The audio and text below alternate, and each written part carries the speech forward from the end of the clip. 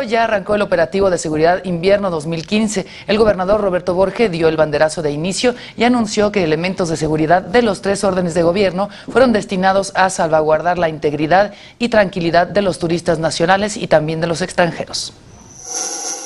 Sabemos que Quintana Roo es un punto de atracción de visitantes nacionales y extranjeros, el más destacado de Quintana Roo y de Latinoamérica, y esta temporada de invierno vacacional no será la excepción. Me es muy grato como gobernador el día de hoy dar el banderazo de inicio de este operativo Invierno 2015. Te invitamos a seguir cuestionando la información con los siguientes videos.